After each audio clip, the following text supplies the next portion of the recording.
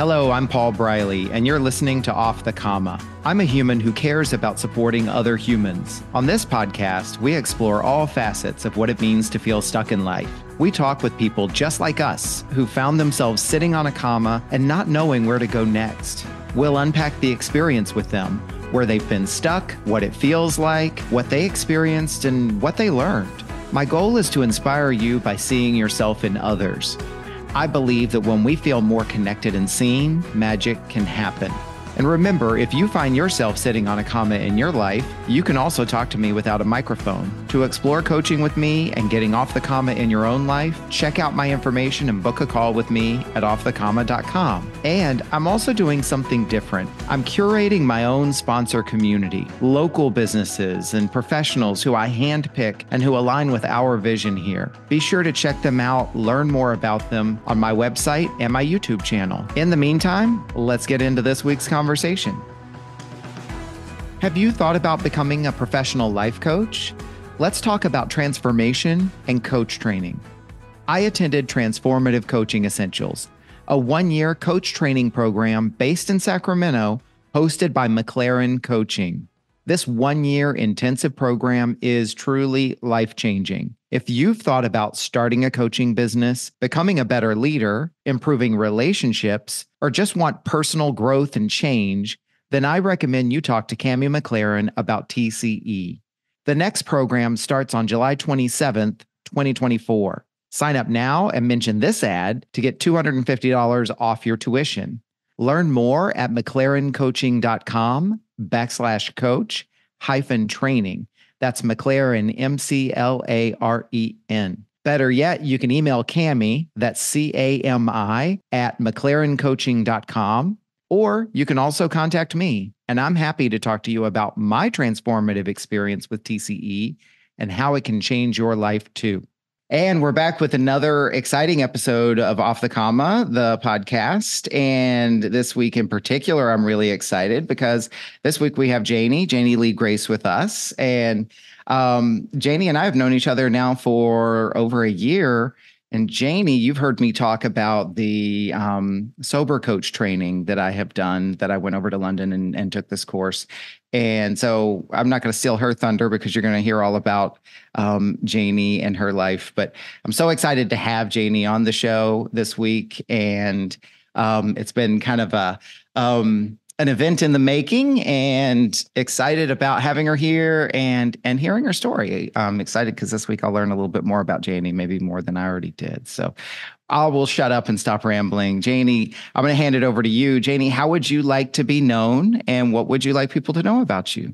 Oh, thank you so much for inviting me. I suppose I'd like to be known as someone who is super enthusiastic, totally passionate about what I love.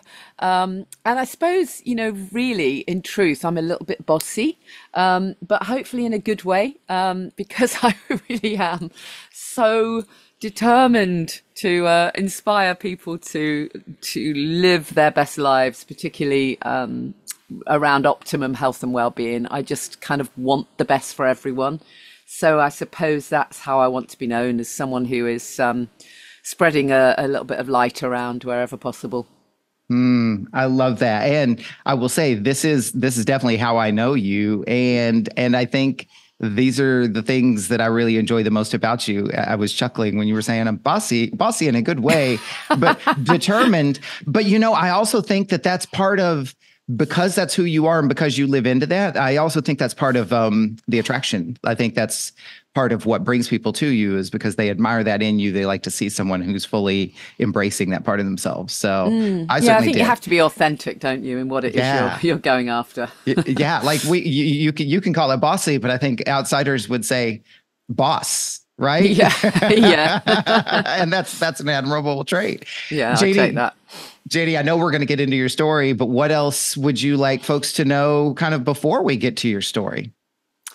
Well, I suppose it's important to kind of set the scene that for many years, my work has been around sort of health and well-being.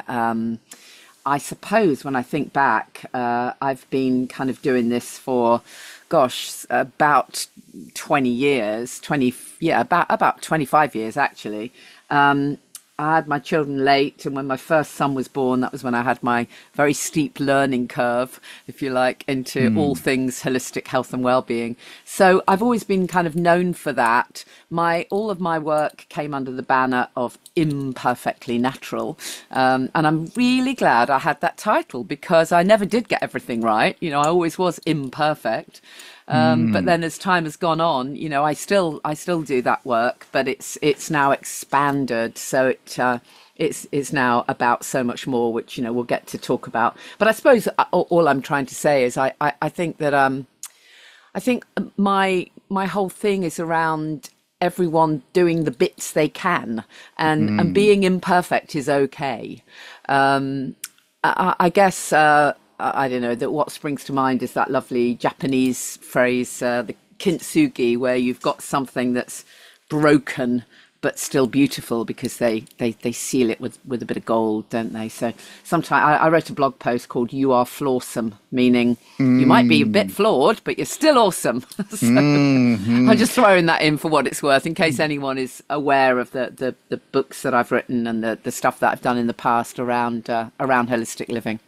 I love that. And I particularly love the reference to kintsugi, because, some people will look at it and say, oh, it's more valuable now because they put the gold in it. And it's like, no, the gold highlights the cracks. It's like the cracks are what make it unique and different and truly individual. So, and I love what came up for me when you were talking about imperfectly natural, is like, natural is imperfect, but then that's like nature is just perfect in its imperfection, right? So I just love all the plays on words there, because they're all meaningful and authentic. At least they are to me, for sure.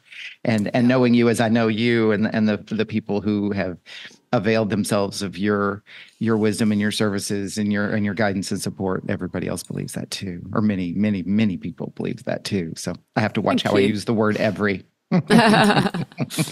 Janey, we haven't talked about your story, and so I'm excited to hear about it. But before we get started, I want to do with you like I do with all my guests. And as you think about the conversation ahead, the story you're going to be sharing with us over the next 45 minutes or so, what would be your intention for yourself in the telling of this story?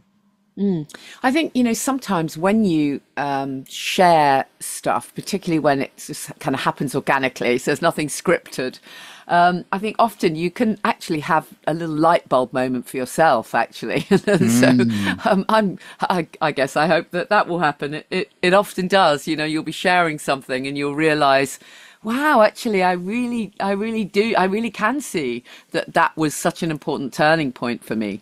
So I suppose that would be nice. Okay, wonderful. And I do see that over and over and over again, that in the retelling of the story, so many things can come up. Sometimes it's a self-reflection or a validation. Sometimes it's, releasing. Sometimes it's, oh, there was a new discovery there, or something I hadn't looked at in a certain way for a period of time. So my intention for our conversation is to be able to create that space for you to achieve your intention. And also, what I know to be true with every single episode and every single guest is that in the telling of your story, someone out there will hear it, and they'll hear a little bit of themselves in your story. They'll feel a little bit more connected, a little less alone, and in the best case, inspired and empowered to do something that they were wanting to do in their lives. So yeah, hope so. Wonderful. Let's get into it. Let's jump into the questions. I ask every guest the same 5 questions. And so let's start with the first one. Janey, where have you found yourself sitting on a comma in your life? Yeah, so the really big one for me, where I was stuck really for so many years, was around this whole piece around drinking alcohol. So I've already alluded to the fact that I was queen of natural living. I mean, I had a couple of best-selling books. I was a Hay House author. My whole life revolved really around recommending natural products, and natural products and services. And I absolutely walked my talk. I really was sort of queen of organic food and, skincare without chemicals, and washing your home with, your laundry, even, everything was the non-toxic version, looking at the holistic approach to everything, spirituality piece. It was all in there. And I really prided myself on this holistic approach. But through it all, there was this huge elephant in the room that was alcohol. And for many years, I genuinely didn't see it, actually, because I had my title, Imperfectly Natural. I thought it was all really just quite fun that I was imperfect, and having my vice was my nightly wine. I was going to say glass of wine, but it was way more than that. And so for ages, I kind of just thought that, oh, well, I'm imperfect, and so that's the way it is. And I would manage to convince myself that at least the wine I was drinking was organic or biodynamic, like I realize now, what the hell difference does that make? But at the time, that was my line to myself. But as the years went by, I absolutely knew that this was holding me back, that I was stuck in this, caught in the alcohol trap, really. And I think I probably started to realize it a good 15 years before I stopped drinking, certainly 10 years.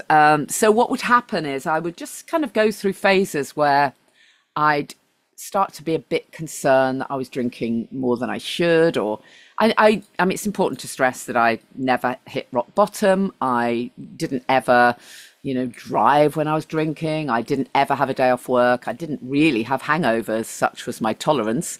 But I knew I was drinking too much, and I'd wake up at 3 a.m. pretty much every day, and a little voice would be saying to me, "This isn't okay. Like, what are you doing? You're meant to be holistic. You're meant to care about your health.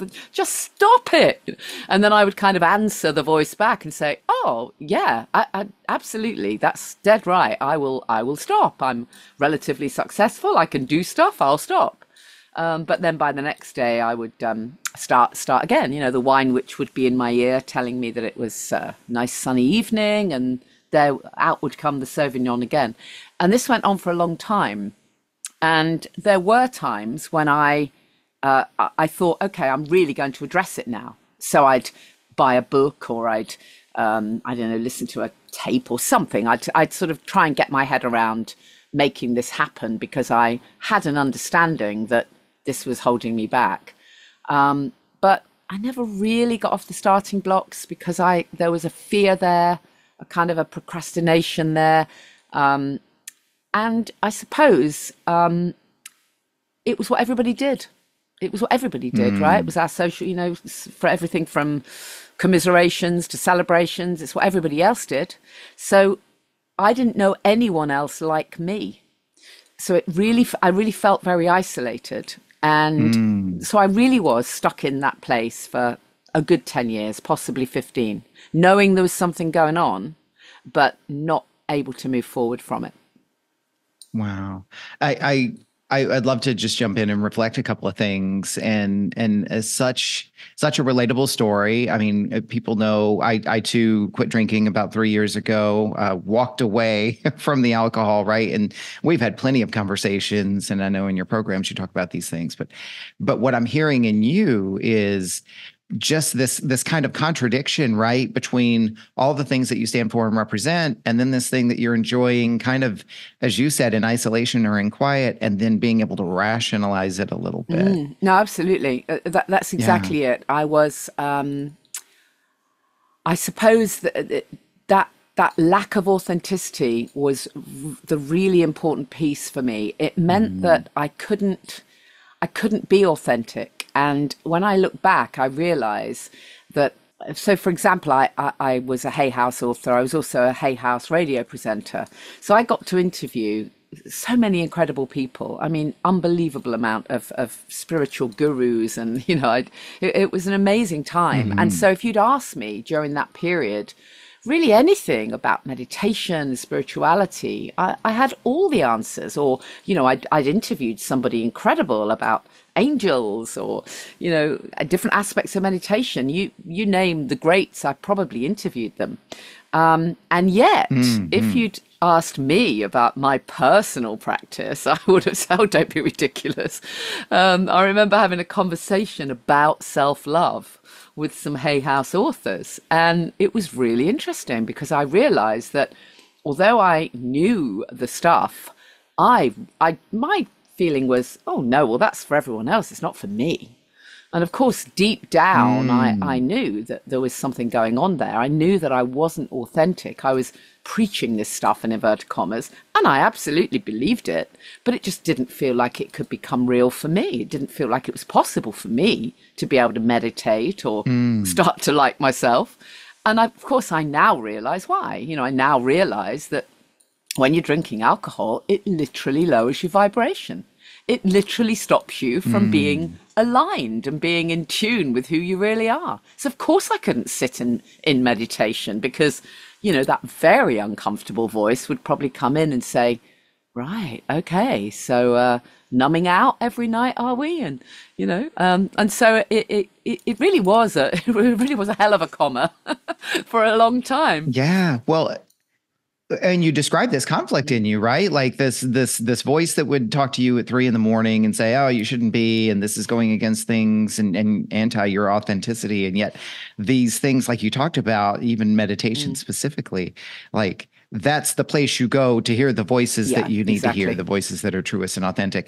And in addition to the vibration piece, if you're just not in a position where you're even ready or interested to hear or listen, then why would you go in a room where you're going to be told? That. It always felt like there was something better to do, So if I ever tried to sit and meditate, it was just too uncomfortable. And it was easier to just go and put the washing on or whatever, because I had no idea how I was going to stop drinking if that was what the voice was telling me to do, because I didn't know anyone else like me. I knew of people who, needed rehab but that wasn't me. I didn't identify with that. I didn't know anyone else. The only people I knew were seemingly very happy social drinkers, allegedly. I mean, of course, I now realize they probably weren't. They were probably also waking up at 3 a.m., but nobody talked about it. Janey, you said something earlier that I was curious about, because what I love about these stories is that the value that they have just in and of themselves and sharing them. And then also what I notice, maybe it's just me, but I believe also it's like some of the little details, like the how did you in this case, or what was that specifically like for you? It can be really revealing for people. You said specifically there was a fear and a procrastination there. What did that mean? What was happening there? Well, I suppose I knew that at some point I was going to have to quit the booze. As time went on, I could feel the effects. I knew that I was waking up with not great energy. I knew that. I mean, one aspect was that I was terrified of getting older. I mean, as somebody who works in the media, it's never great. It's never great to be getting older. There's a huge pressure on you to not, which is crazy, isn't it? And much better to get old than not, right? But there is a pressure on you to look good and all of that stuff. And I was never anyone who was I was never anyone who would sort of consider, going and having facial surgery or anything. So as soon as I started to kind of look old, in inverted commas, it's like, oh God, I don't like this very much. I don't like anything about this. And I remember thinking, God, everything is going to go downhill. I remember having that thought one day. I kind of looked in the mirror and thought, oh, look at yourself. You look really kind of bloated and a bit grey and everything is going to get worse now. You're going to have less energy. You're going to start to get sick. You're going to be, when I think back, I realize how down I must have been, how much the alcohol must have been affecting me, because, that kind of sense of fear really over getting old is crazy. But I remember thinking, this feels really scary. I don't like anything about this. What can I do? I'm a problem solver. I love finding solutions. What can I do? And I remember thinking, maybe I could go and do another juice detox. I'd done some before. I could go and do another juice detox. I could do a a bit of a boot camp and get a bit fitter. I could go and do a meditation course. I had all these ideas of all these things I could do. I knew full well that I'd done things like that before. And at the end, and yeah, they might be great for a few weeks, but at the end of them, everything would all just come back to where it was before. And I remember thinking, a little voice kind of flew in and said, well, you could try not drinking.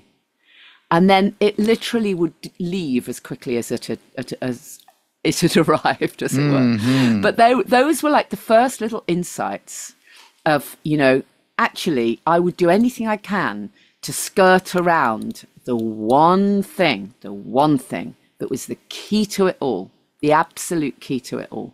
So I kept myself in that state of, well, fear of getting old, fear of doing something different, procrastinating. The reality is I didn't know how to do it, and I didn't know anyone else either. So in a way, my fear is understandable, which is why I'm so passionate now about the more of us talking about this, the better. The more of us spreading light on the fact that there are millions of people drinking more than they want to, and you do not have to wait till you get to rock bottom before you can hop off the booze elevator. Well, and this really makes so much sense. And it's like, when we talk, and I know in your books and in your programs, you talk about the importance of connection and so forth. And this really kind of underscores it, right? Because when you were going through your experience, when you were sitting on your comma, there was this, as you've described in different ways, many times, this sense of isolation, not having an example to follow, not really knowing the answers, and no one really to show you a different way or a different alternative. The voice inside did. The voice inside knew what you needed to do. But in terms of for you out here, what does that look like, or what do I do? You didn't have the connection that now you provide for other people or encourage other people to provide for each other. It seems like how important it is, like how it shows up over and over and over again, story after story after story. I didn't know how. Hugely important. What I needed, I realize now, I did have the logic around alcohol. In fact, during those years, I did have periods where I stopped. So I did do a juice detox retreat and stopped for perhaps maybe 6-7 months after that, fully NLP'd up, if you like. So I was brainwashed in a good way, in inverted commas, recognizing just how bad alcohol is. And I was able to kind of keep going on that logic piece until a day came when I was, I think I was at an awards ceremony, and someone asked me to present an award, and then they put a glass of champagne in my hand because they were going to take a photo. And it's that thing of, well, I mean, I'm perfectly okay. Like, why would I not? There's clearly nothing wrong with me. I've just been, it's all good. And so I was straight down the booze elevator again, because I hadn't done any of the work, and I hadn't acknowledged any of the motivational piece. I hadn't got the motivation that life was better without. I was purely running on the logic, as it were. Well, can I jump in on that for just a second? And I apologize if I'm breaking the flow, but I'm curious here. This really jumped out at me because I feel like this is such a pivotal moment that so many people will experience, particularly on the journey with alcohol, and it can be other things too. But what you said was, I did the juice detox. I basically found a way to quit for 7+ months, right? And then somebody put the glass of champagne in my hand, and back down I went again because I hadn't done the work. That's right. What would you say is, there's so much here I want to unpack. So let me try to keep it simple. What was the distinction between, well, I had quit for 7 months and I'm okay now, versus what it might have been had you done the work? And I'm doing the air quotes now. Sure. So many people, I now realize, do this. They go round the block, as it were, several times. They stop drinking for a while. And usually when that happens, they are focusing purely on what they're, in inverted commas, giving up. And as you know, I will not let anyone use that phrase because, as you said, words are really important. And actually, I now realize there is nothing to give up, nothing at all. And so what would have been different and what was different when I finally got to my last day one is that rather than focusing on what you're giving up, you focus entirely on what you're gaining. And that's where you need the motivational piece. So even though it can be difficult at the beginning, because anything hard and, might be, anything worth doing might be a bit tough. But if you focus only on what you're going to be gaining, that carries you through. I always use the example of, it's almost like a carrot on the end of a stick, actually, because I don't know if you use that phrase in the States, do you? We do, very much so. This is capitalism. Good, okay. So you've got the kind of carrot on the end of a stick, and you don't really know what it is you're going for. You can't, in fact, with sobriety, you really don't know. Because in a sense, most people stop because they've got to, as it were, because they have to, because if they don't, something bad is going to happen, because you look terrible, because you feel ill, because your partner is going to, leave if you don't. There's usually a reason why you stop. And of course, the logic piece, there will be a part of you that knows it's really bad for you. Every single glass, there are 0 benefits to alcohol. Even 1 glass is harmful. Let's be clear, right? Of course, I didn't know that at the time, but I had a bit of an understanding of just how bad alcohol was, and I wanted to give myself the best chance of being healthy. Of course I did, with all the work I did. But I had no idea, I had no concept of life being better. It was just a case of, how will I survive now I've given up something? So the whole thinking is usually around, how am I going to manage, how am I going to navigate being without this thing that everyone else, all the lucky people, can have it, but I can't. So how am I going to cope with this deprivation? And that's usually the mindset at some unconscious level. It's that, oh, well, I can't have it, so I've got to deprive myself because I can't have it. So then, of course, the unconscious mind really does not like that. Our unconscious mind does not want us to feel deprived. We seek pleasure. That's what humans do. And so if everyone else is having pleasure, like, for God's sake, why, I don't want a cup of tea. I want a nice glass. Thank you very much. So unless you've caught sight of, oh, hold on a minute, I can absolutely have a nice glass without toxic liquid in it. And you know what? My life will be better on every single level. But nobody had ever told me that. They told me, stop drinking. Alcohol is bad for you. The book that I read was fully NLP. It was, you must stop. Alcohol is bad. And it was great, by the way. Those books are fantastic. They drum the logic into you, and that is important. So I had the alcohol is bad thing, but I didn't have any of the motivation or anyone to look up to who was saying, wow, you're going to want what I'm having. And that's what I needed. That's what would have kept me going if I'd had the carrot on the end of the stick. Yeah. Well, and I thank you for clarifying that. So what I'm hearing then, to kind of summarize, is the 7 months that you were sober and then one event happened that sent you back in. It sounds like you were kind of just complying and/or doing the what you're giving up thing. And then when you eventually came back to sobriety for good, it was from a whole different place. It was then about all the things that you were gaining and how it was going to benefit you and so forth. And I see that so often too. And it's not just alcohol, right? Alcohol obviously is your story now, but it doesn't just have to be alcohol. The things that we make a conscious choice to leave or to walk away from, and it's all about the mindset or the point of view, right? Oh, I'm now depriving myself of this, like you described, versus no, you're not. You're walking away from the unhappiness. You're walking away from the sadness, the pain, the suffering, the struggling, and all of those sorts of things. But look at all the things you're getting, right? Look at all exactly the things that. It's everything we can add in, even when, years ago when I used to go on diets, I remember thinking, oh, Monday morning, I'm going to go on a diet. And then, and then Sunday night, I'd kind of eat for England because, oh dear, I was going to be deprived. And Monday morning, when the diet started, I would be absolutely starving by 10 a.m. And, because it's just all the mindset. I wasn't really hungry. I was just in that mindset of, oh God, I'm going to be deprived. Oh no, how awful. Let me, have a ton of biscuits or whatever. It's just mindset. And when we can focus on what we're gaining, it changes everything. And that, this expression that I use a lot, emotions, not logic, inspire action. It's the Hmm. motivation that's going to keep you going. We do need the logic. We really do. We do need to know how bad stuff is, and we need to know why it's not good for us. Yeah, we do. But really, it's the motivation that's going to keep us going. Yeah, and I love the call out to the fact that emotions and logic are both important in the conversation. We live particularly here in the West. We live in a world where emotions are kind of downplayed and pushed aside. I think that's changing now or coming back.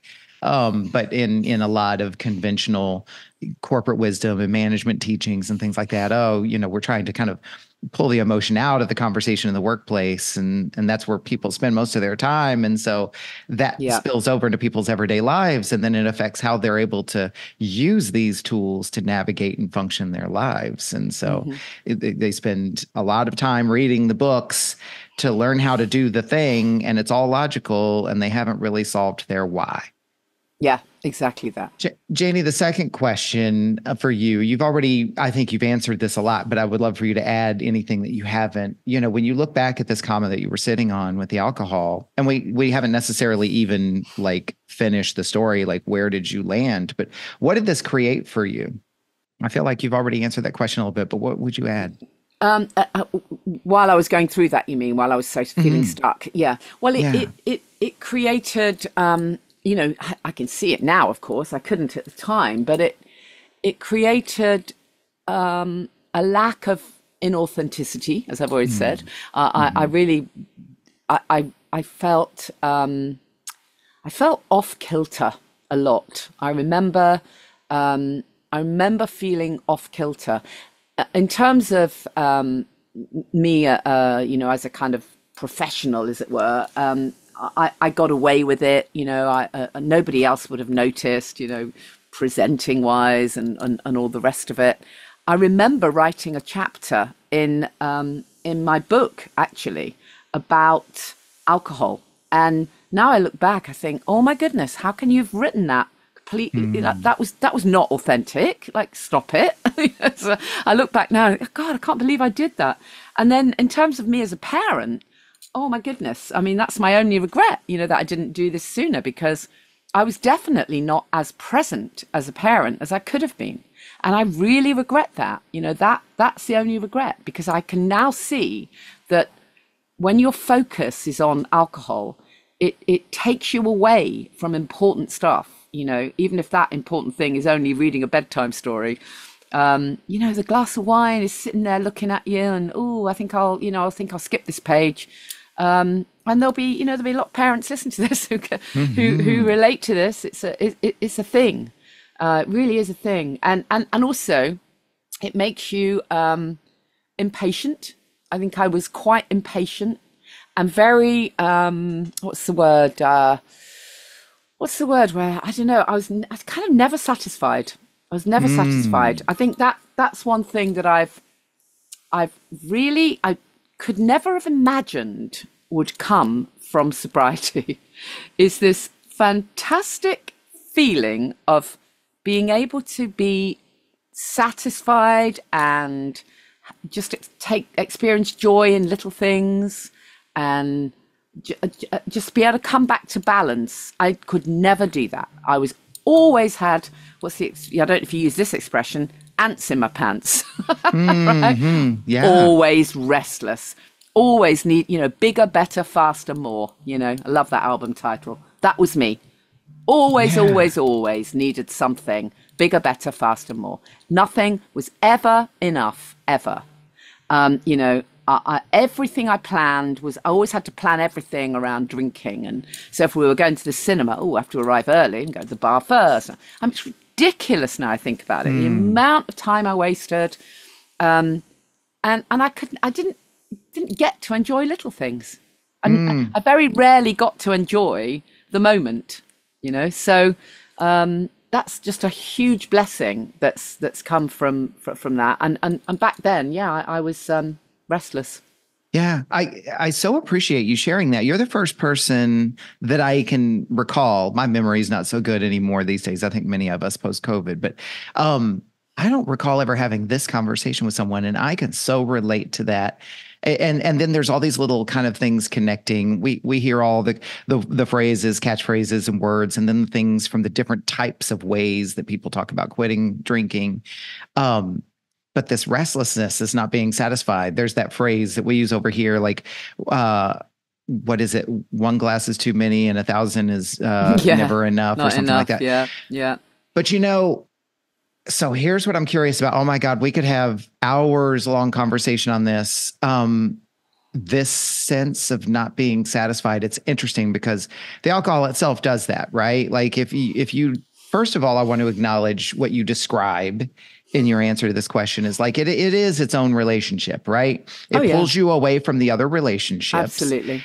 And once you have developed a big enough relationship with alcohol, then of course, by its very chemical nature itself, it keeps you wanting more. Yeah. But there's never an end. And that was something that I always related to.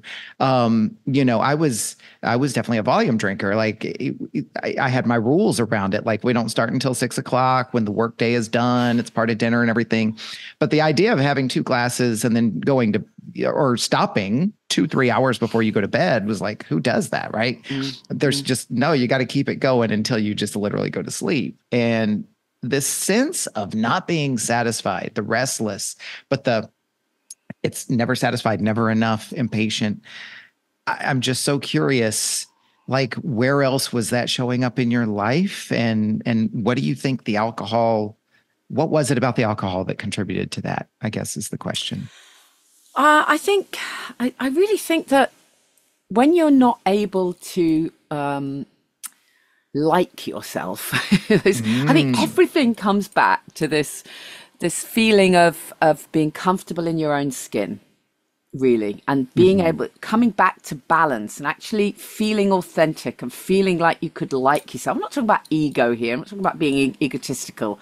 It just is that self-love piece. Some people are uncomfortable with that expression, but most people understand what we mean when we talk about that sense of authenticity, that sense of self-esteem, that sense of being comfortable with who you are.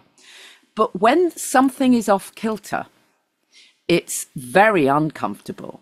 So I was ignoring that the whole time. I was ignoring that feeling by just downing it, covering it up with booze the whole time.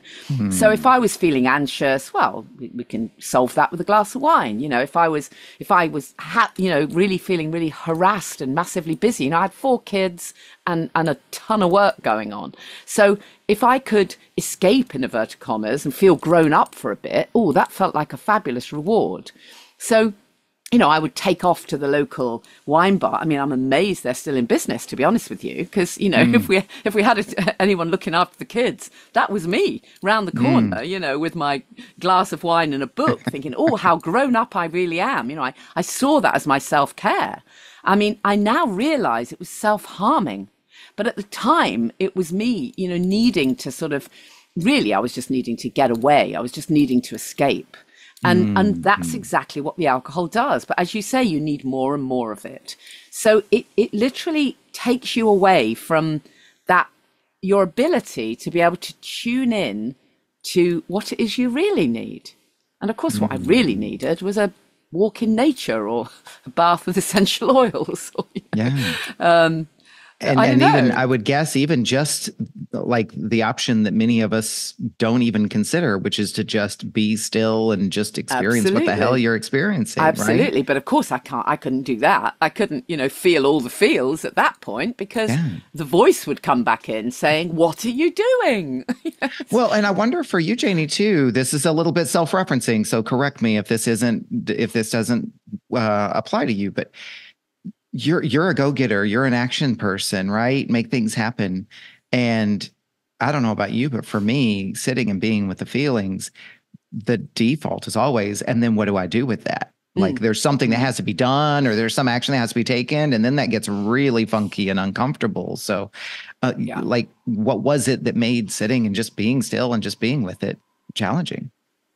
Yeah, I mean, I really didn't like it. I mean, it felt very uncomfortable. It felt like I was very impatient.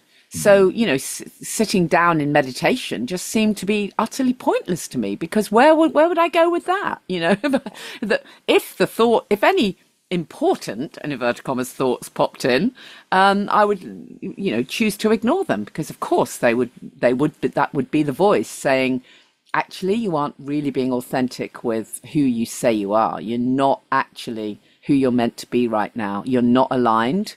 Why don't you try removing poison? Those kind of voices. And because I didn't know how to do that, and as we've already said, I didn't know anyone else who'd done that either. So I certainly didn't identify with someone who was at rock bottom. I couldn't have, I did speak to a GP once. I'm sure many people have heard me share this story 1,000 times on the podcast, but I did on one occasion go to see a doctor. It was actually about vitamin D levels, but the doctor was very helpful, and then I felt relatively comfortable, and so on the way out I actually said, there is something else. I'm a bit worried about my drinking. It really took a lot for me to say that. Really took a lot. But of course, she just kind of looked at me and said, well, you seem okay. How much are you drinking? And obviously I lied, and they know you lie. And said, oh, well, 2-3 glasses of wine a night. And she just said, oh, well, perfectly normal, same as me, just have the odd alcohol-free day. God, if I had a quid for every time someone had said that, like I hadn't thought of that. Yeah. And so that kept me stuck again for another good few years, because all of those thoughts that had been coming in more and more, increasingly, that little voice saying, I wonder if, you might get back to some kind of authenticity if you stop the poison. I wonder, those thoughts I would try to push away. When I voice them to someone who might have been able to help me, she just basically says, no, you're good. So I stay stuck again. And by the way, I'm not expecting all doctors to be able to support me with this, not in a million years, because most of them are drinking as well. That's absolutely fine. But what she could have said to me is, oh, well done you for noticing that that's not serving you. And why don't you go and have a look at, I hear there's lots of stuff out there, go and have a look at the Sober Club or whatever, because I'm sure there's lots of support out there and connection for people who are drinking more than they want to. That's all she needed to do, Yeah. Oh, and I so love this, because I was going to acknowledge you for that. Is like you were becoming more and more aware enough to know what was right and what was not right for you, right? Like that's one of the central themes about these conversations that we have is you went to the doctor looking for some type of support. You didn't get it, but you knew that was not that you didn't, maybe it was like, I got a permission slip, but deep down inside you knew that's not my answer. Yeah, right? No, I did. That's absolutely right. I mean, I saw therapists as well at the time, and again, I'd have a therapeutic session for something, and then often ask them, what if they got any tips for what seemed to be going on, and it was just always the same answer. You seem fine. Well, and I love that you acknowledge the fact, something that I hadn't considered before, which is, and not that we'll ever know, and not that we need to judge them for it either, but that response could be coming from someone who's exactly at the same level you are, and absolutely wouldn't even know. Like, I don't have that answer myself. No, absolutely that. And I think this is where we need much more awareness, so that you don't have to know the answer yourself, but you just simply have to know that there is a world out there, and be able to signpost, be able to just, if more people know that there is a whole world out there of people choosing not to drink alcohol and living their best life without it. and keep listening to that voice too, right? Because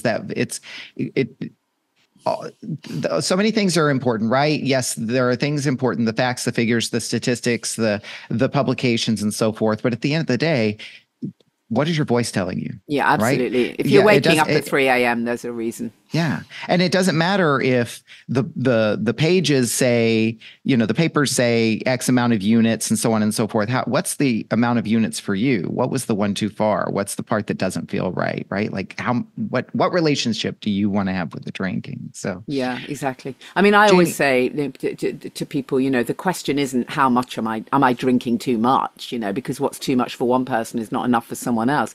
The only real question to ask yourself is, do I think that my life could be better physically and emotionally without it? And for some people, the answer will be, no, I have a shandy every Christmas, I'm good. But for a lot of people, the answer to that question deep down will be, hell yes. Janey, what did you learn about yourself as a result of sitting on this comma? Well, I learnt that I need to, exactly what we've just been talking about, that I really need to listen to my intuition, because the intuition really was there and it was quite loud for quite a long time. Now, in fairness, to be kind to myself, I genuinely didn't know where to go or what to do, but perhaps I could have put a little bit more effort in finding that, because the intuition was strong, and I needed to act on it sooner. I really needed to act on it sooner, and I really did learn that about myself. It's happened over other things as well, where I've had a strong intuitive sense, and I've tried to I've overlooked it, and it always comes back to bite you on the bum. It really does. There's always a learning. There's always a learning, isn't there? There really is. I feel like what you just shared is something that could be really, really powerful for people. And this is where we get into the granular, right? You said, my intuition is a strong voice, and I've learned that I should have listened to it sooner. Can you give us an example of something you've taken from that?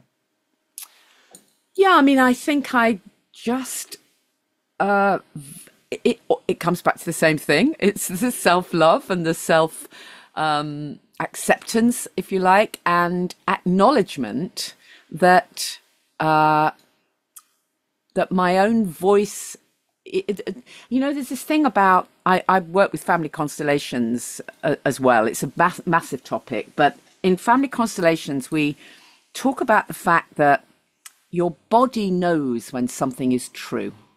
And, if I were to stand up now and say, my name is Kevin, however good an actor I am, my body knows it isn't true. When you know something to be true, if you just take a pause, you know whether it's true. You do know. And I think it's about recognizing that and being able to put that pause in so that you are willing to do what you know you need to do. It really is kind of that simple. But we spend so much time, I did, kind of chasing our tail, trying to ignore the voices, keeping busy, so that we don't have time to listen to that, still small voice. We are way too busy being busy, people pleasing, sorting everyone else out the whole time, so that there's no time left for poor old me. The kind of martyr thing. Oh, I'm way too busy to do anything. Actually, what it usually comes down to is we're not taking care of ourselves. We're not really putting in that self-care piece, because when you are properly taking care of yourself, you'll be factoring in a bit of time, or at least not blocking time for those moments of intuition. Even if it's as simple as taking some time when you first wake up. This is such a simple tip, but it made a difference to me. Rather than waking up and going straight on your phone, or straight to the newspaper, or straight to the radio, go within first and check in with how you are. And if you're feeling unsettled, then reframe all of that. Find a way of bringing back that positivity, because what we focus on, we get more of. There's definitely no two ways about that. Where we put our focus, that's where the energy will flow. We will attract, your thoughts do create your reality. That is so powerful. And it's true. It's the law of attraction. And there's so much content out there that folks can read and explore and unpack. And I'm hearing this theme of definitely slowing down, listening, trusting the voice, and you've talked about different voices here. So just for the sake of the conversation, I want to kind of clarify. There's the voices that would kind of, we call them in the coaching world. You're in this world, the sabotaging voices, or like the inner critic or the ego, right? There's those voices, and then there's the deeper voices, the inner wisdom, the knowing, the spirit, whatever you want to call it, right? And we refer to them as voices, but as individuals, the way you distinguish between them, because one is very loud and chattery, the other one is very quiet. You have to slow down and you have to listen, because it could be very easy for us to walk up to a glass of something and say, oh, I deserve this. It's self-care. This is my break. I earned this, and so forth. And that voice is very, very loud. But if we take a pause for a second, then there's another quieter voice that's saying, is that really what you want? How's that going to feel tomorrow? What's going to happen next? Right. So the slowing down and the listening is what I'm hearing you say, is take the pause so you can distinguish between the voices. Yeah, that's exactly right. And of course, the piece that comes before that, which obviously you know really well, is that, to remember that you are not your thoughts or your voices, and they are not you. You can observe them. And it took me ages to grasp this. When I look back, I genuinely think that I thought that I had another voice going on, the addictive voice, right? Literally the voice of the wine witch, which I would have a proper conversation with, an actual discussion. It would say, oh, look, there's a bit left in that bottle. And I'd talk back to it and say, you don't really need another glass. Oh, go on, you do. And I genuinely thought that was part of me, right? Now, I'm not actually a stupid person, but I really did think that it was all one and the same. And I couldn't see how I could extricate myself. In fact, someone once said to me, oh, maybe you've got an entity.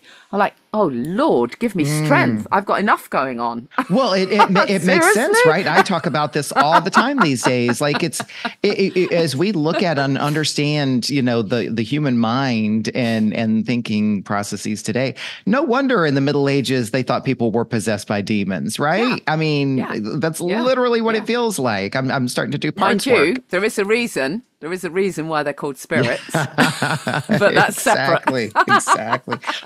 But yeah, so I was really caught up in this. And it was only when I was able to finally recognize I am not my thoughts. They are separate from me. I can stand back and acknowledge. I can even appreciate. I can say, thank you. Thank you for trying to keep me safe. I know you want me to do what I've always done, but you know what? Thank you, but go away, and I won't be doing that. And when we can literally see ourselves as separate, it makes such a difference. Because, yes, the inner critic's always going to come in. Of course it is. And tell you, oh, imposter syndrome, you're not as good as everyone else. And look at your social media. It's rubbish compared to everyone else's social media. And on and on and on.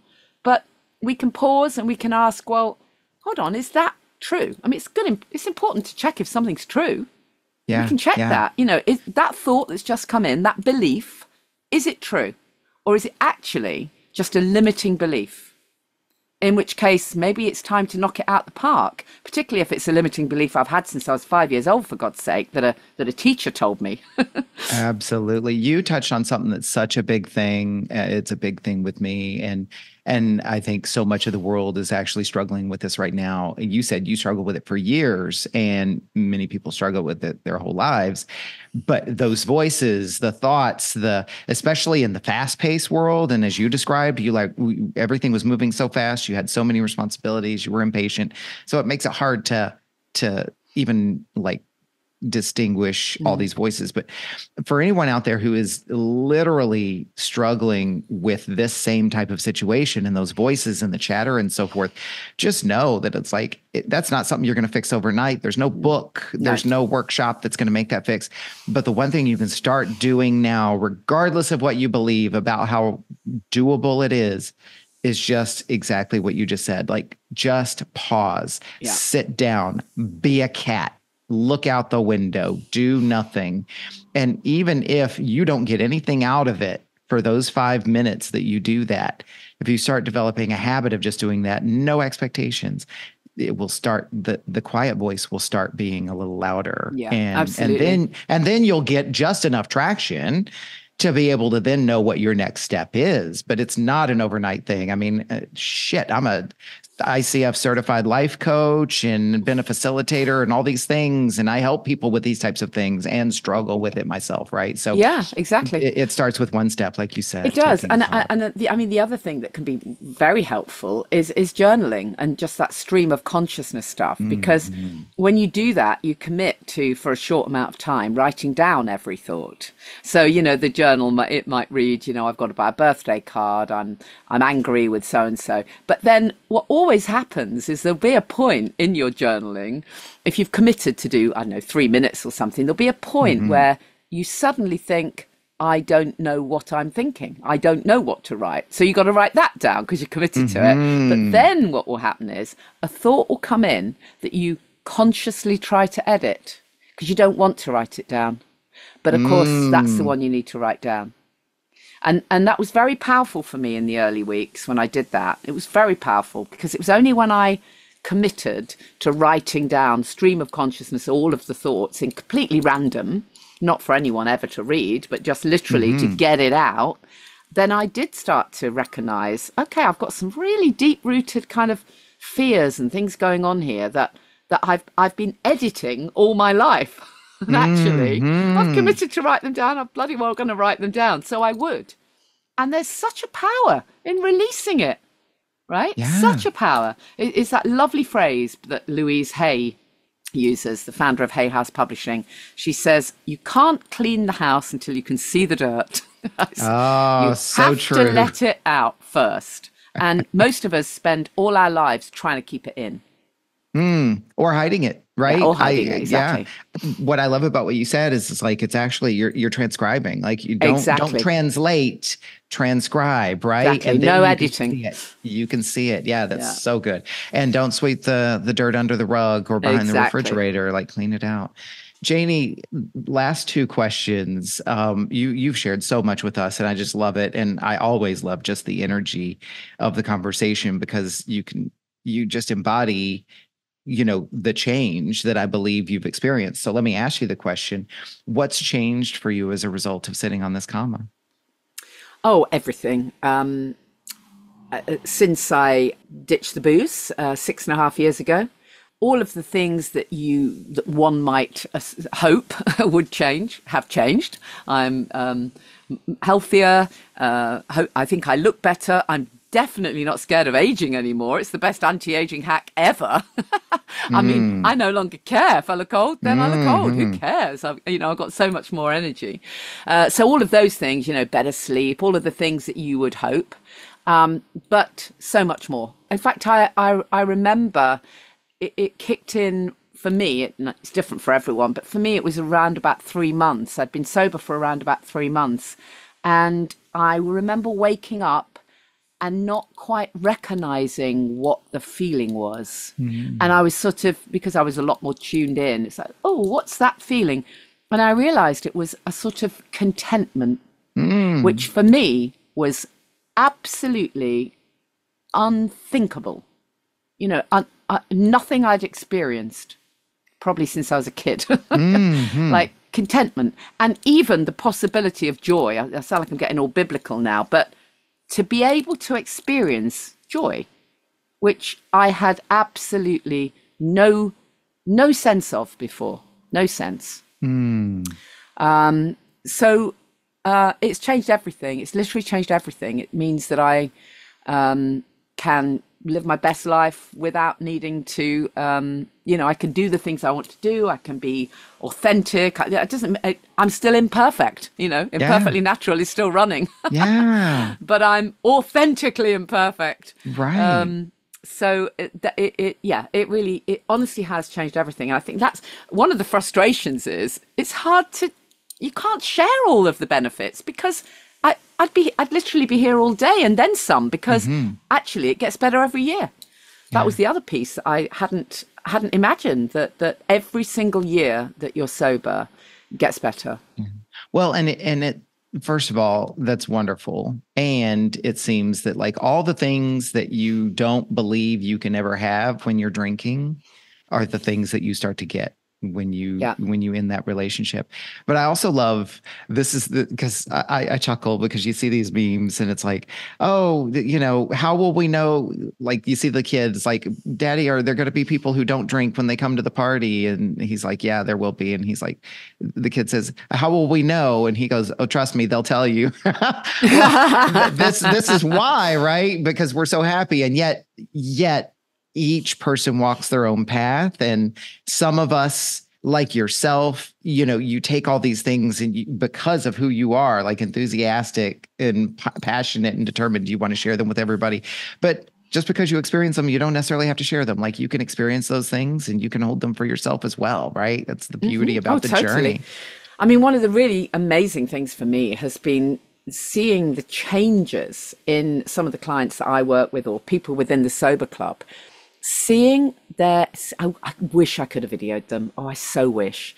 I wish I could have got a glimpse of them on their first Zoom meeting or something. And then, oh my goodness, the way they change, the way they blossom and have all this confidence and suddenly find their purpose. That's really incredible. The way people kind of suddenly go, do you know what? Now I think about it, I've always wanted to start a charity, and you know what? I'm going to do it now. Or I've always wanted to climb a mountain, or I've always wanted to write a book, and I'm going to do it. And by the way, it doesn't have to be something massive. It might just be that someone says, I've realized that my purpose actually is just to be happy. And you know what? I'm going to focus on that. I mean, how cool is that, right? Yeah. If more people followed their purpose, which was to be happy, it'd be a much nicer world. And I love that. And I consume a lot of content on YouTube, always about self-development, personal development, and so forth. And it's interesting because now I have the same perspective, right, that you've helped develop, is there's the people that I follow who got sober and then got things. And then I follow a lot of people who are doing these things that I want to do, whether it's like nomad life or traveling or whatever. And it's interesting. Alcohol is never in the equation when I go looking for these folks. And it's like, oh, I like that they do this, or I like that they do that, or that's really cool. That's a good example. But when you go into their stories, almost all of them, somewhere in their story is, and I gave up alcohol. Absolutely. It's like, go looking, whoever it is that inspires you the most, whoever it is that's doing the thing that you really want to do with your life. And even if you it's not even crossing your mind to quit drinking right now, look at how many people are doing the things you really want to do, and then dig deep enough. And I bet you a good percentage of them will say they gave up alcohol or never drank to begin with. Yeah, exactly. Janey, what does getting off the comma look like for you? I think it looks like being able to trust your intuition, become curious. Curiosity is a very big piece of what I teach and talk about all the time, because lots of the things we've discussed today, the self-love piece, the being able to recognize that you are not your thoughts, these things don't come instantly. So if you can bring in the curiosity, that can change an awful lot. And once you become curious and open, it can change everything. So I think when you're stuck, become curious, listen to what might be going on, listen to the intuition, and then become curious, constantly curious. And then that literally will attract the answers to you. And then you can take some action and, go after it. I love that. Well, and I love that. Attract the answers to you. And I might even add, tell me if you agree with this, and patience. Yeah. Yes, you do have to be patient, actually. Yeah. And the other piece is, I think that you have to be willing to be imperfect, because a lot of people that one of the things that you've heard me say when I work with sober coaches is, you don't always have to get it right, but you have to get it going, right?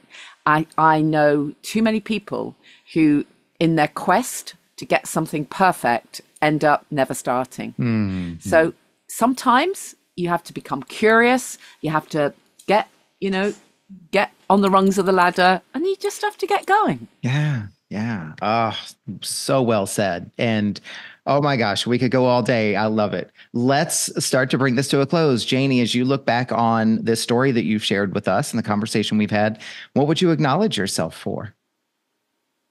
Well, I'd acknowledge finally taking action. I'd acknowledge being able to finally trust my intuition, even though it was going against the curve and the status quo. Being able to trust my intuition, being able to be honest enough to accept that I wasn't being authentic. It's hard to do. It's hard to do, and then of course I had to come out and tell everyone else that. So that was really hard to do. But yet you did it. I love that though. Yeah, you got it started. So I acknowledge that, and I acknowledge that I've been able to use my passion and enthusiasm for sharing my authenticity in this journey, and fully recognizing and doing it without judgment, because I fully recognize it's not the same for everyone else, but for those it is, then here's some inspiration, hopefully. Yeah. I also will acknowledge you, because one thing that I know about you and that you've just continued to show us and model for us is that in addition to being imperfectly natural, you are unapologetically you. Yeah. So I'll acknowledge you for that. Yeah, I guess you have to be, really, don't you? Yeah. Everyone else is taken. Everyone else is taken, right? Going against the curve doesn't mean going against life. Janey, we're going to put all the info in the show notes as well, so people can click on the links. But tell us, where can people find you if they want to learn more about you, your programs, or even reach out and connect with you, maybe have a conversation? Yeah, I'm there on social media. I'm very easy to find, at Janey Lee Grace. You can message me there, find all my stuff there. Obviously, all my well-being stuff is at thesoberclub.com, and then all my imperfectly natural products, recommendations, anything to do with natural living is all still rocking as well. And I also do bits of media training. So, I wear a lot of hats. Wonderful. But I'm quite easy to find. No, I love that. It's like life is a project, and you show us that too. So. Oh, and I'm writing a memoir. I must just tell you that. Tell. Yeah, that comes out. You'll love it, actually. Okay.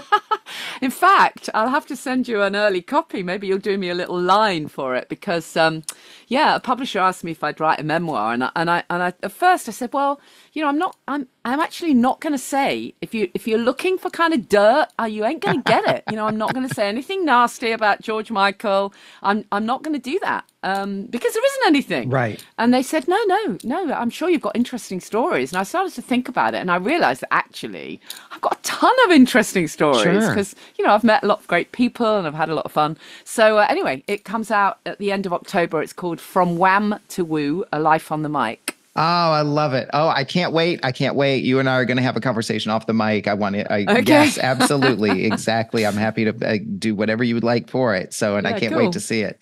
Well, and you've shown us too, right? Like, this is one of the things that I love about this podcast is I joked a long time ago, and I won't name the celebrity that came to mind, but it's like one of the biggest names. But I had said, this podcast is about people telling stories about themselves. This isn't about people coming out here and giving advice and having all the answers and I'm a millionaire and all that sort of thing. And I would say you're probably the closest thing to a celebrity that I have had on the podcast. But, oh, poor you. But no, I love it, because you know what? Here's the thing. We're still all human beings, and it's still about your story, right? And so it doesn't matter if it was that celebrity who will not be named. I said, and even if that person comes on the podcast, they're still going to answer the same 5 questions, right? And so because it doesn't matter who you know. I mean, it does in certain contexts and certain things, but when it comes to the stories, like, I just wanted to know about you and your experience. And that's what's so great about this memoir that you're writing, is you could spend all your time talking about all the other people that you know, and we would never know who you are. So I love that. Yeah. I'm looking forward to it. One of the things that we do on the podcast, because it's such an important part of what we stand for here, and also it's a part of your story, is I call it acknowledgments. And it's your opportunity to give voice to someone that might not otherwise get the voice or just needs to be acknowledged by you. And so that could be a cause or an organization, creator, or somebody in your life that you would like to give a voice to, a shout out to, or a little bit of a boost. Who would you like to acknowledge Sure. today? So I have to acknowledge Louise Hay because Louise Hay is just incredible, and the fact that she didn't even start Hay House Publishing till she was 60. How cool is that? It's never too late for whatever you want to do. And I was honored to be a Hay House author. I really was. And the amount of work that Louise Hay put out herself, and also, of course, the whole publishing team was really amazing. So I think it's difficult to have. I find it quite difficult to have any kind of conversations around spirituality without somehow I end up mentioning Hay House or one of the Hay House authors or whatever. So that's a big one. But then much closer to home, as it were, one of my dearest friends is Sue Stone. And Sue is literally the most positive person I know. And I just absolutely love her energy. Her books are fantastic. She's written A Wonderful World for All, a bunch of other books.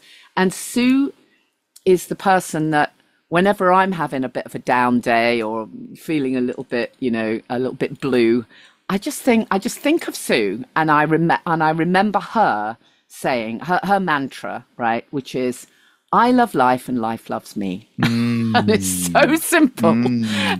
But when you say it and you recite it, it's like, yeah, actually, that I'm going to manifest that. I'm going to keep focusing on that. So she is literally queen of positivity, and I love her for that. Nice. Wonderful. Well, and we'll have their links in the show notes too. Check them out. Books and bios and everything. I love it. Janey, thank you so much for being a part of this community and for coming on here and sharing your story with us. Obviously, you and I are going to continue to have ongoing interactions, and I'm looking forward to that. And I so appreciate you coming and sharing with us today. Oh, thank you. It's been great fun. It's such a fantastic podcast, Paul, and it's just such a great way of sharing all these amazing insights. So yeah, I really appreciate what you're doing. Thank you very much for that. Have a wonderful weekend. What an honor it is for me to witness these powerful stories. I hope you feel the same way too. Think about what you learned from this conversation. What stood out for you? What challenged you? What inspired you? And I encourage you to write it down in some form of journaling and reflection. Surprises can reveal themselves to you when you do this. And if you were moved by today's conversation, pass it along to someone you care about. Let's spread the word. Let's continue to build connection. And if you do discover something you'd like to unpack further, book a call with me and let's talk about it. My links are in the show notes. Be sure to like this episode, follow the podcast here on this platform and social media at Off the Comma, and feel free to comment and interact with these posts and episodes. Check out my website for workshops, events, and my sponsor community. I'm covering the costs of production by curating my own sponsors who align with our vision. Be sure to check them out. They're all powerful people and businesses. Thank you for listening to this episode of Off the Comma. As always, keep noticing and keep listening.